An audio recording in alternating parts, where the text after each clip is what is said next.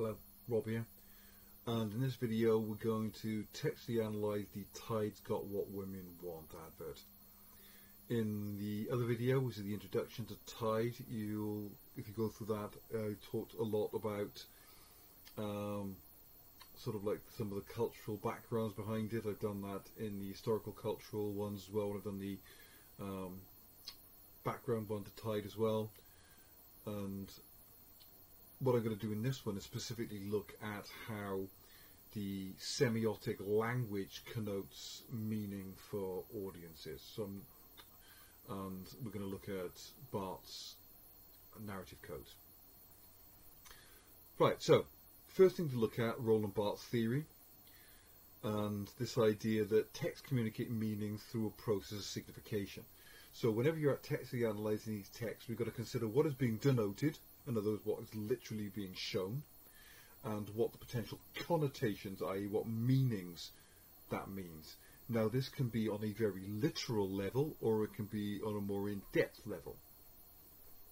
So, what are the common sense meanings, and what are the connotations that go beyond that? Now, we also want to talk about the idea that through repeated exposure to these messages, they can become self-evident, achieving the status of what Barthes called myth, becomes natural to us. But in reality, these ideas are constructed. There's nothing natural about them at all. Tied to this, of course, is, and semiotics is genre theory, Steve Neal. So different genres have their own semiotic conventions, their generic conventions, their tropes. These, of course, will exist within specific economic, institutional, industrial contexts. Those change and evolve over time, of course. So this advert would have probably been designed to be seen in a magazine, rather than being a billboard advert or something like that. This is the kind of thing you get in a magazine like Good Housekeeping. We also need to think about structuralism, Claude Levi-Strauss. That's not just what's inherent and denoted in the actual text, but what is implied by its absence. So what's not there can be as significant as what is there. All right? Within this, we need to consider the representations. What is being represented, who is being represented, how they're being represented, and what semiotic language is being used to create those representations. Think about stereotyping and what stereotypes are being represented here. Remember, stereotyping is Walter Lippmann, one of the other great thinkers of the most important people of the 21st century. Big influence on people like Edward Bernays, and people like Marshall McLuhan and Noam Chomsky and all those kind of people.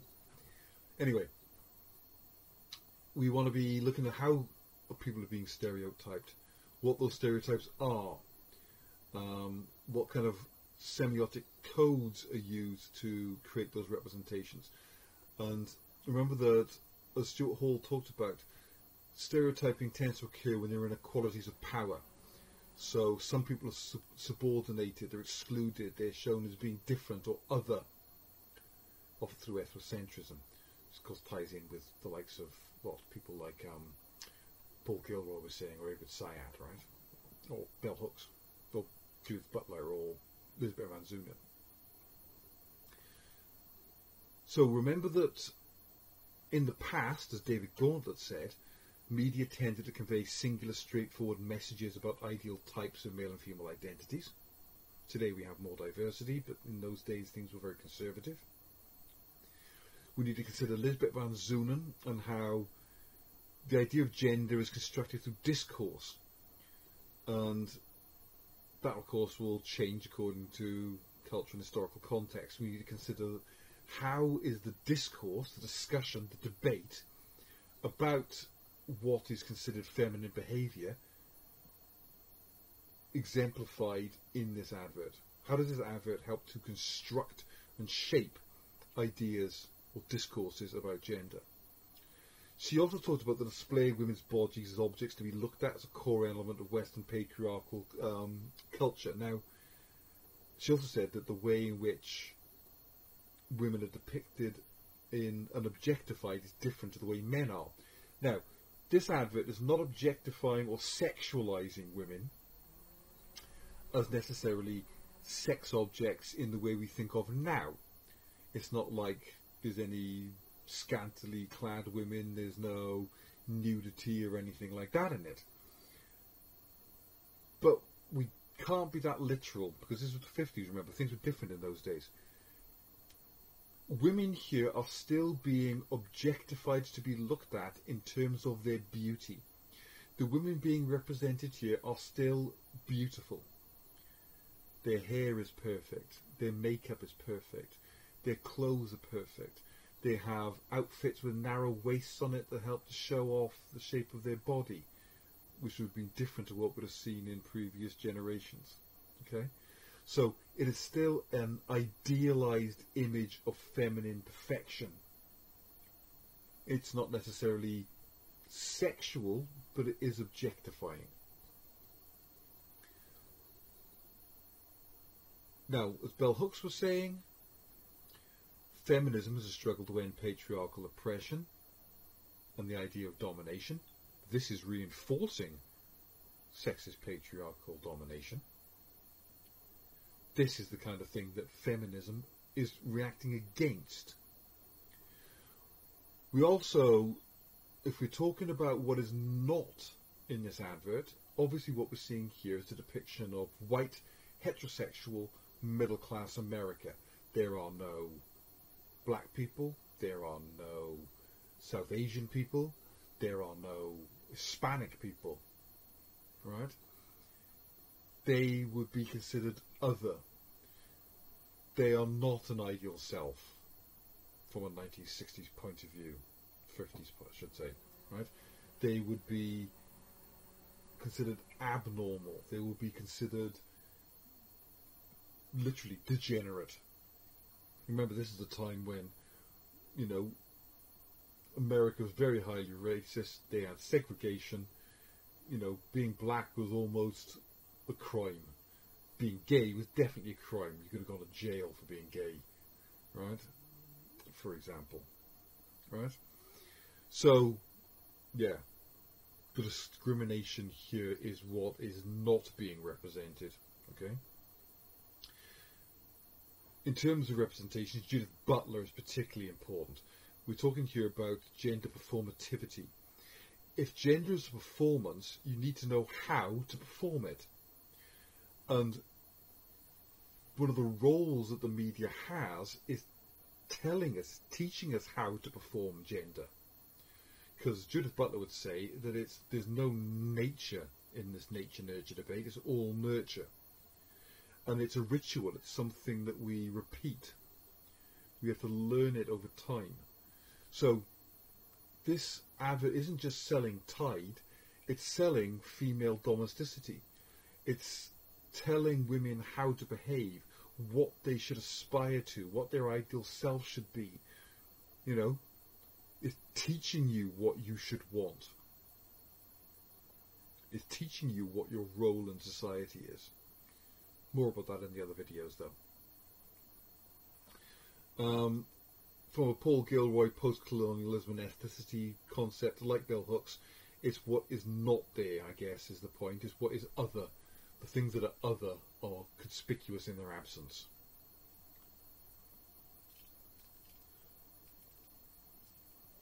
In terms of media industries, obviously Curran and Seaton will be talking about the media controlled by a small number of companies, primarily driven by the logic of profit and power. Procter & Gamble is a gigantic conglomerate. I mean, huge. They have, I mean, the amount of stuff they make is ridiculous, right? I'll do that in another video, though, alright?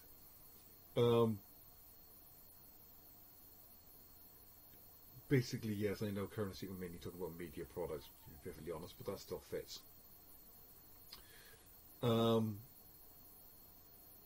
I guess we could talk a little bit about David Hesmer-Gulch. I know he's talking about the cultural industries, about minimising risk and maximising profits through genres, but all companies do that to a certain extent. I mean, soap suds are a genre, if you want, a subgenre of cleaning products, if you want to look at it that way. And generic conventions are being used in this advert to sell it to the public. So it's a stretch, but we could fit that in there.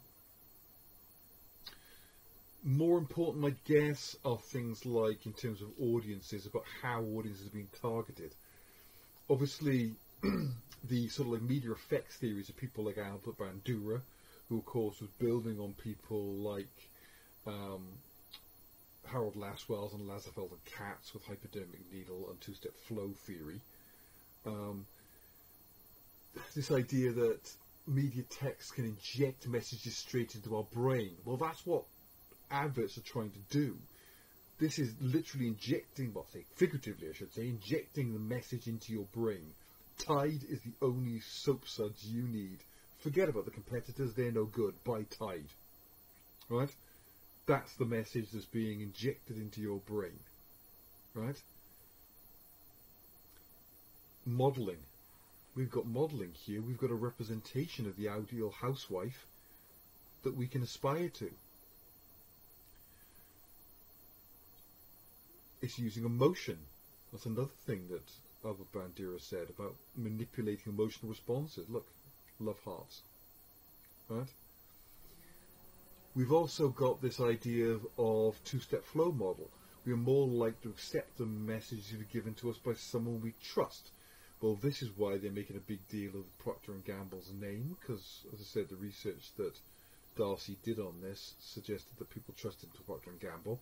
But then we've got the Good Housekeeping seal of approval here. Good Housekeeping has been going since the 1920s, I think 1927 or something like that, and it's still going. It's still a big selling magazine, selling like 30, 40 million copies a month. It's a consumer magazine for, from a Rubicon and Young psychographics point of view, your mainstreamers, housewives basically. And if, you know, it's a trusted brand. If Good Housekeeping says it's good, well, we can trust it. Alright, so that goes in with media effects theory, two-step flow model, Laswell and Katz, that really. George Gerbner, cultivation theory, ties in with media effects theory, because we say the media effects theory is about manipulating people's behaviour. That's what advertising and public relations is doing. It's about manipulating your behaviour. And Gerbner would say the more we're exposed to repeated patterns of representation, the more we believe it. So the more we're told that Tide's got what women want, the more we're told that no other suds can clean as well, the more we see that logo plastered around, the more we begin to believe it. So Gerbner ties in with that. It's about reinforcing dominant ideologies, not just of buying Tide, but as I said, other things beyond that as well. It's about not just selling consumer capitalism, the idea of obtaining happiness through the consumption of consumer goods, whether it be washing machines or the Tide you need to make them work, or through fashion. It's promoting an idea of how women should be expected to behave, about a certain kind of gender performativity, about the fact that women should be domestic, the fact that women should be mothers, the fact that they should, you know, be made happy by their role of being in the home, being domestic, cooking, cleaning, looking after children, keeping the house tidy while the husband goes out and work. It's not about women going out and working, about getting their own jobs and making their own achievements. It's all about supporting their husband and children. So it's promoting dominant ideologies above and beyond just buying Tide. So George Gerbner's theory comes into this. Then we need to consider Stuart Hall's reception theory. What are the messages that are encoded into this by the producers, and how do audiences decode that message? So what are the dominant, hegemonic, preferred readings? Well, obviously Tide is better than its competitors. That's the first message. Buy Tide, right? But also, this is how women should behave. Consumer capitalism, buying stuff, looking pretty, looking after the kids, looking after the husband, being a housewife. Those are the dominant ideologies. Now, we've also got negotiated and oppositional readings. Now, a negotiated point of view, you might look at that advert and go, look, I know this advert's trying to get me to buy Tide, but personally, I prefer this other brand. That'd be a negotiated reading. It might be, well, let's face it, what if you're a person of colour is looking at this? Yeah? It might be saying, I know this advert's trying to tell me that being white is the ideal, but I don't believe that. What if you're a lesbian? What if you're a older person? What if you're not a housewife? You may recognise the message, but take your own meaning from it. Now, of course, we are divorced. We're not the target audience from this. We're living more than half a century away from when this was made. We're not American 1950s middle-class housewives. So we might have a camp reading of it. Yeah? We might look at this and see it as kitsch. You know, we like it because it's old-fashioned and outdated. We might think it's funny. That'll be negotiated reading, not what you're meant to think. On the other hand, you might have an oppositional reading. Now, this is the main one to talk about in some ways, I guess. We might look at this advert and see it as being misogynistic. Well, it's not misogynistic, certainly sexist. We might see it as being, you know, the values it's promoting might be seen as offensive to us, because where's the diversity that we'd expect in a modern advert, right? We might disagree that that's what women want. Maybe women want a job. Maybe women want a fulfillment beyond looking after kids and having a husband and being domestic. Yeah? Why can't the woman go out and work and the husband stay at home and look after the kids and do the washing? Yeah? What about people who don't want to be in a relationship and are perfectly happy on their own? So, we might have an oppositional reading to it. Now, this was at the beginnings when people were starting to consider feminism. As I said in the other video, what we're trying to do at this point in the 1950s is that during the war, women have been out, they've been working, they've been doing the jobs that men used to do while the men were off fighting. You had to get those women out of those jobs so the men had the jobs to come back to. So what you had to do is advertising wasn't just about selling products, it was about propaganda. It was about public relations, which where Edward Bernays comes in. It was about trying to sell women the ideology that they should be housewives, that they should be domestic, that their social role was to be carers and nurturers and providers, that, you know, they should care that their washing was whiter than their neighbours, because if their neighbours were looking over their fence at your washing and your whites weren't quite as white as they could be, they're going to look down on you. You're going to be ashamed of yourself. Keeping up with the Joneses and all that kind of stuff, right? It was about promoting the ideology of going out and buying stuff that you don't really need, right? So, people were starting to react against this. You were starting to get the beginnings of the feminist movement, of people wanting to go out, women wanting to go out and get their own jobs, of wanting to be seen as equal to men. But we shouldn't go too far into trying to enforce our 21st century ideologies onto mid-20th century or any other time period audiences. Because whilst there will have been, in those days, to be honest, probably a minority of people who might have found this offensive, a lot of the audiences would have swallowed this message whole. A lot of people accepted this. A lot of women wanted that life. It might seem strange to us today, but women wanted to be housewives. Women wanted to look after the kids. Women wanted to be a good wife to their husbands. That was what was expected of them. culture expected that of them. They expected it from each other. And they might have looked down on anyone who didn't want that. So think about, we've got to be careful about kind of like enforcing our 21st century attitudes onto people from the past. Alright? Just saying. Right. Okay, those are the main theories that we need to be looking at. Okay? So what kind of things we're going to talk about here? What is denoted, what is connoted? Well, obviously this has got a lot more body text on it than we'd associate with a copy, body copy on it than we'd expect with a modern advert. There's far more text on it and less. Modern adverts tend to have one main picture and a little bit of text. They don't have as many little pictures on it as this has. So we need to consider both the text and the image. We need to consider the juxtaposition and how, as Roland Barthes said, they anchor one another. Alright?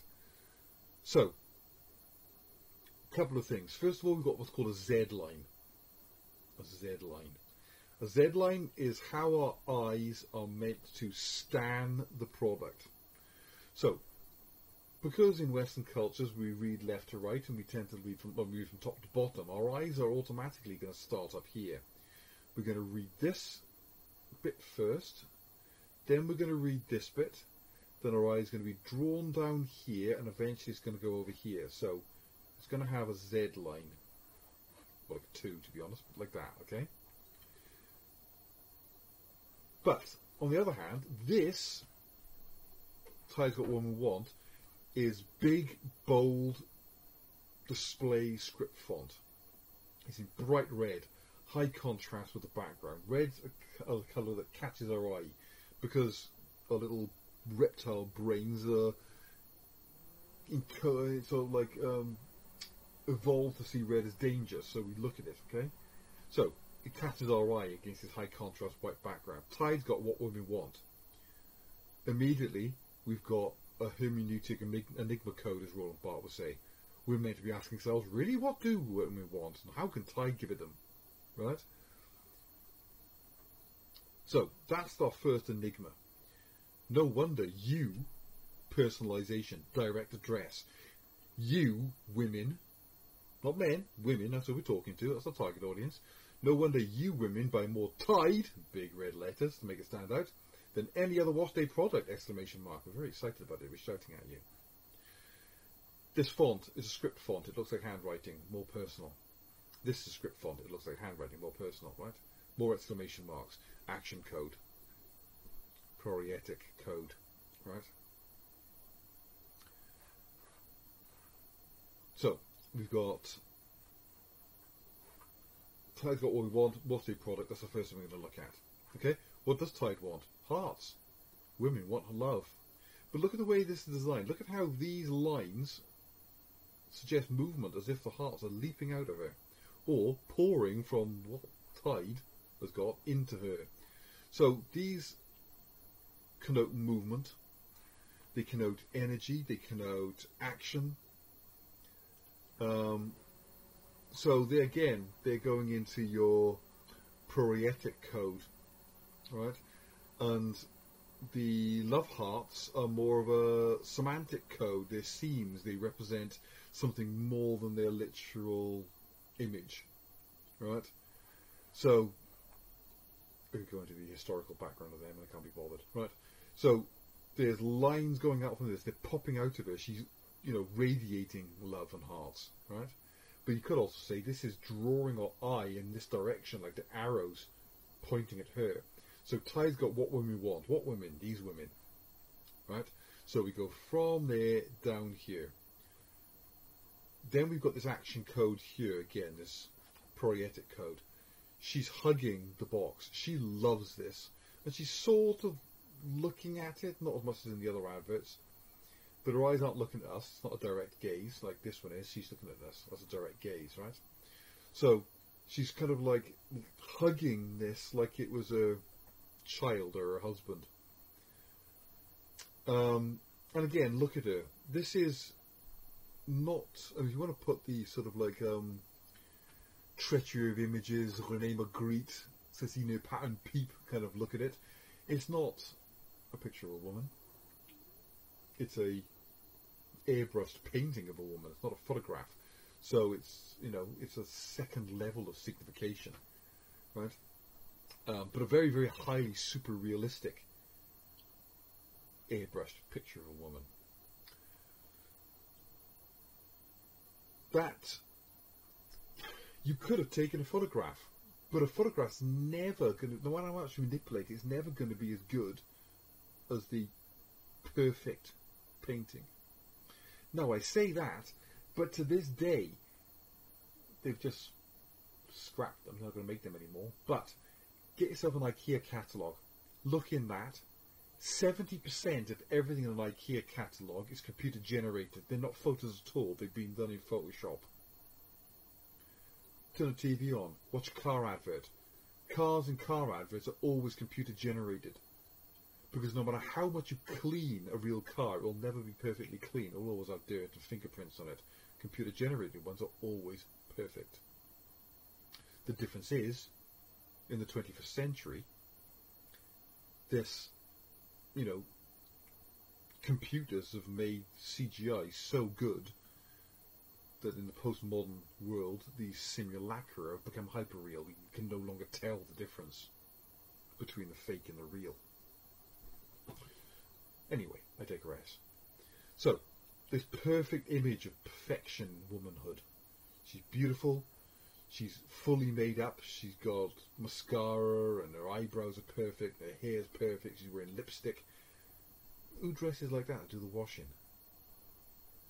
But in the 50s, you're expected to, in this idealized fantasy world of the perfect woman and her perfect life. I was going to say spotless, but it literally does have spots on it. But a spotlessly clean white top. The headband, of course, is keeping her hair back out of her face. This is because she's working. It's an action code in a way. Putting her hair back, she's ready for action.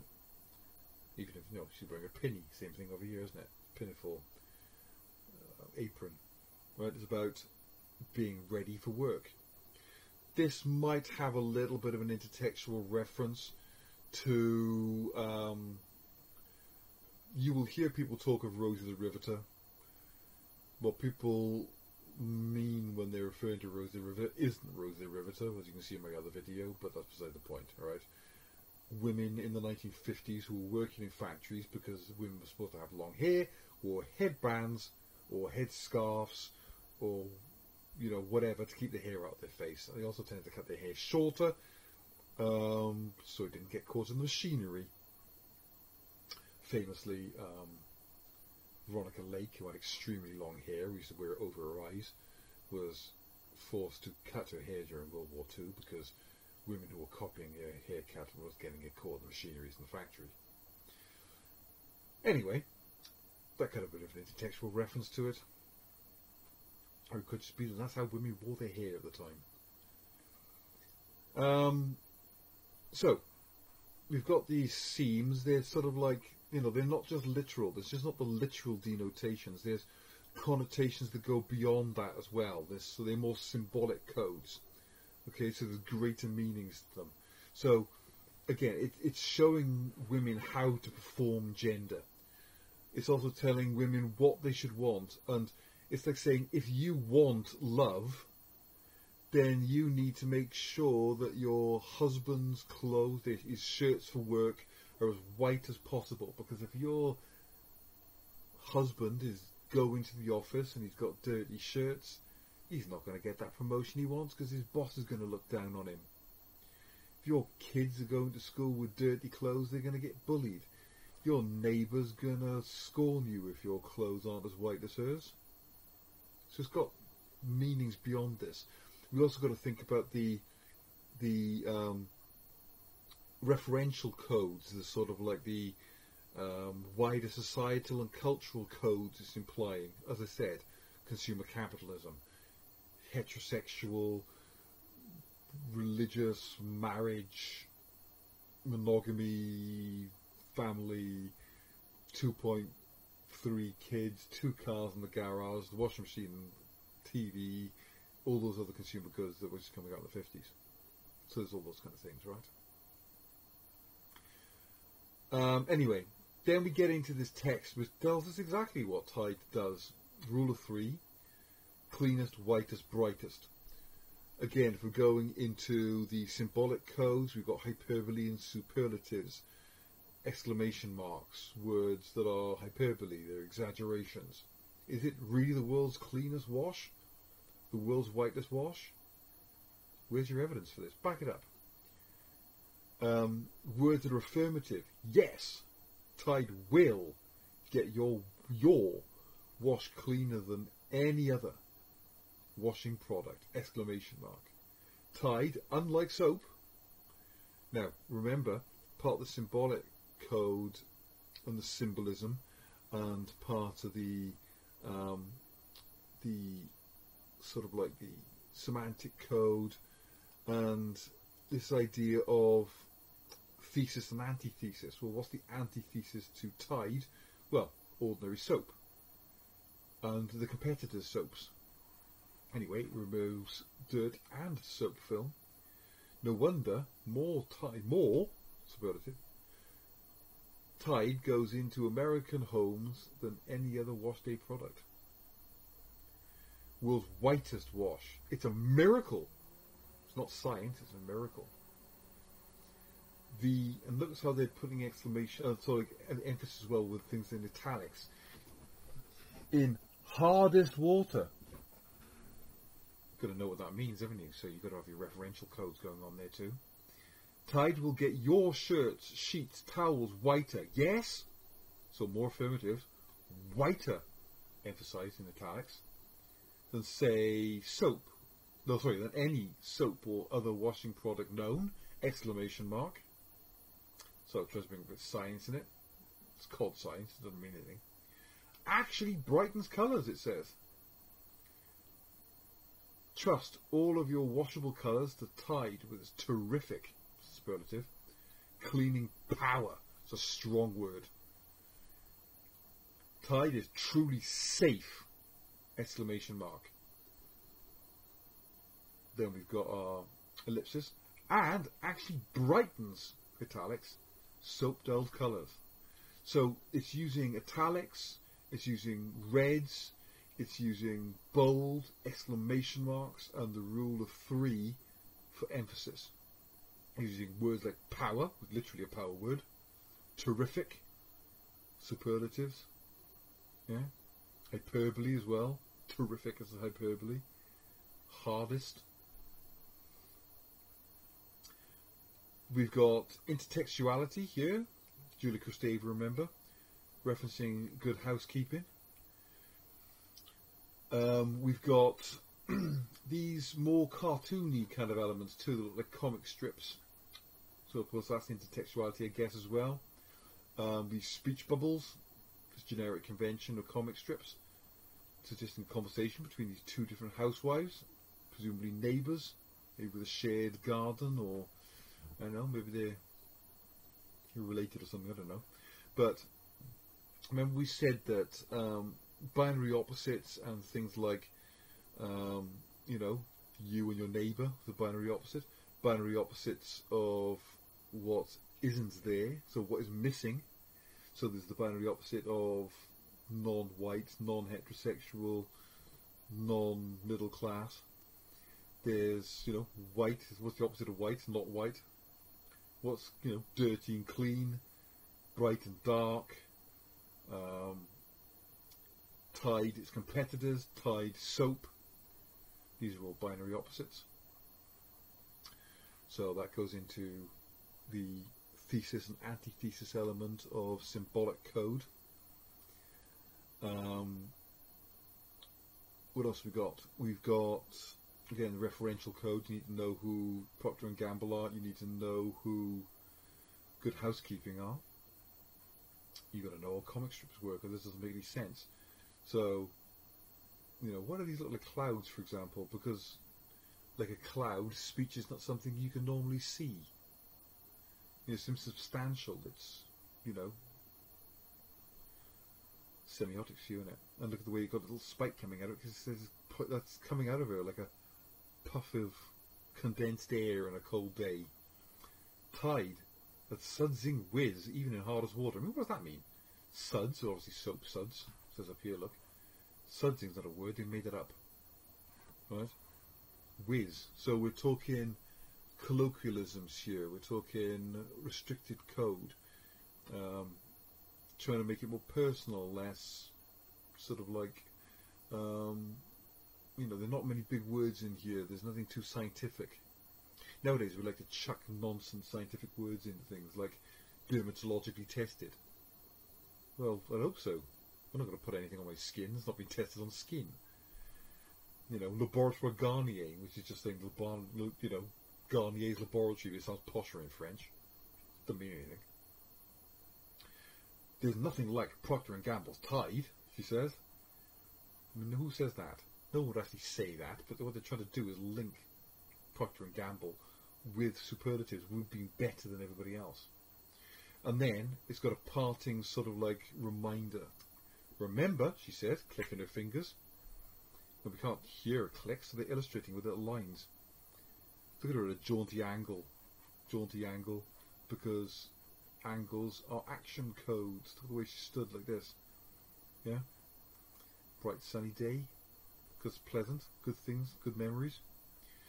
Anyway, remember, exclamation mark, as if she's saying it. Tide gets clothes cleaner than any other wash day product you can buy. Parting shot, something to remember. Colours, red, white and blue, well, orange, red, white and blue, colours of the American flag, putting in a bit of patriotism, isn't there? Yeah, these common colours that go together well, because they pop. Blue and orange, teal and blue, opposite on the colour wheel, pops, doesn't it?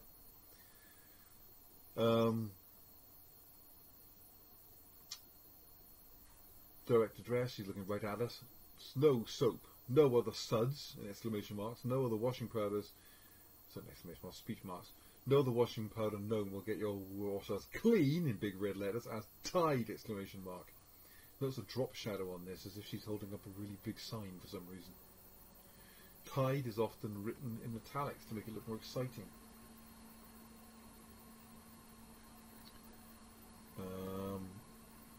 What else can we talk about?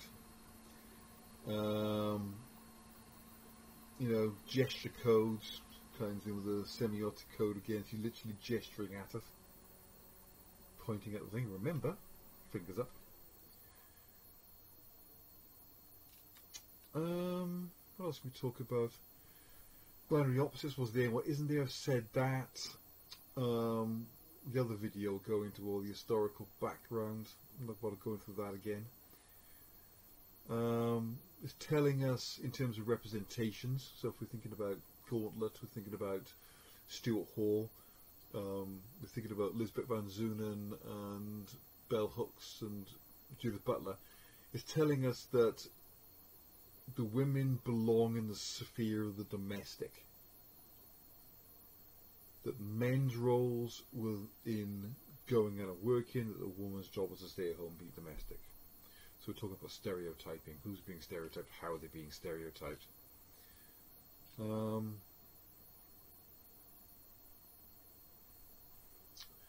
So a good way we can look at this was Stuart Hall's theory of representation. That we've got images of domesticity. At least two, you know, we've got two women hanging out washing, for example. They form part of what he called a shared conceptual roadmap that give meaning to the world of the advert and therefore the wider world of society. So it's trying to represent women's real lives. You know, women really have to do the washing. This is something you don't get any nowadays. Look, that's got a mangle on it. A mangle was something that was like two rollers that you squeezed your clothes through to squeeze all the water out of them before you hung them on the line. Don't see them in today's day and age. We've got spin cycles on our washing machines instead.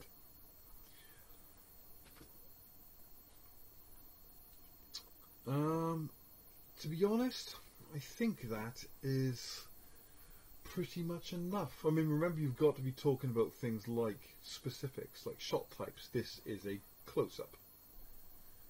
This is a medium shot. That's a long shot. That's a medium close-up. Yeah, they're all very slightly low angle. You're looking up at them. She is, we're literally and figuratively looking up to it as an aspirational role model. Yeah, think about the bright colours. In a magazine in those days, pretty much the only thing in the magazines that would have been in colour would have been the adverts. On the front cover, probably. The rest of it would have been black and white. So the adverts sort of pop. They have to stand out against all the other stuff. So bright colours are going to make that to happen. I think this is where you would have seen it. It would have been in magazines. It wouldn't. I don't think this would have been on a billboard or anything like that.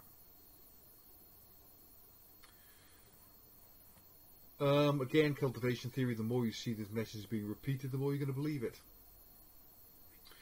One of the other things we can look at is the idea of the USP, the unique selling point, which is a concept invented by an advertising guru called Rossa Reeves. So, a unique selling point. What can Tide do that its competitors can't? And that's where we've got, this text here, this body copy telling us what it can do that others can't. But of course, its competitors are going to be saying exactly the same thing. So, who do you believe? If we look at the target audience and we consider who they are and how they would use this media, the likely target audience is going to be constructed through the advert's use of women. Literally says "you women" in it.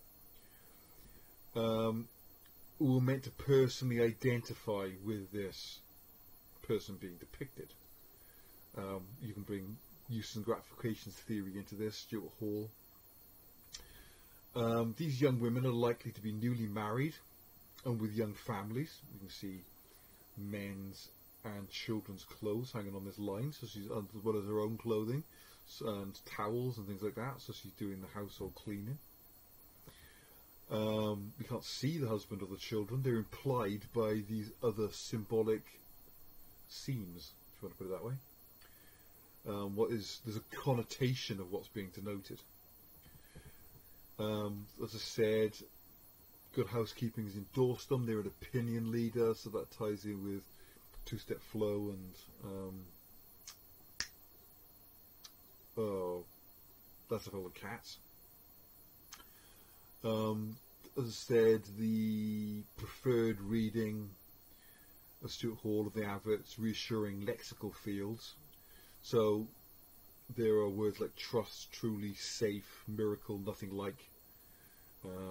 That despite being a new product, in inverted commas, because it's been around for a while, to be perfectly honest, it provides solutions to the audience's domestic chore needs. And it's modern, and it's new, and it's sophisticated, and by the standards of the 1950s, it was high tech. Right. Okay, notice again, direct mode of address. It uses words like, no wonder you women. Yeah, it was yes, as if it's talking to you. It's a miracle. Trust the wheel. Remember, she's talking at us. Right, there's a direct address. Right. I think that's a pretty comprehensive analysis of that.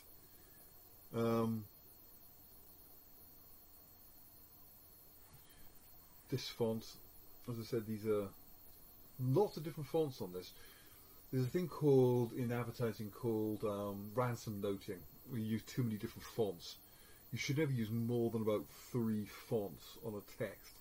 This has got 1, which is this handwritten script font, which is everywhere. It looks a bit like Comic Sans, but isn't. 2, this font here, which looks more like a Century font, but like Century Gothic in bold. And then this one here, which is more like, this is like a serif font, which is Times New Roman or something like that. So these script fonts create a sense of personalization and a more direct address. But they're also display fonts because they're thick and they're bold, they stand out and are easy to read from a distance, as is this. Whereas the main body text, which has got small, densely packed text, which is going to be harder to read, those smaller, densely packed words are a lot easier to read if you do them in a serif font. So it's better to use serif fonts for this kind of stuff than sans serif fonts. Alright, I think that'll do. More than enough there to be talking about. I'm sure there's some stuff I've forgotten, but if there is, we'll talk about it in class. So, after that long ramble, if you've got any questions, you know where to find me. Don't forget, I've got another video talking about the socio-historical context behind it, another one doing the introductions. See you in the next one.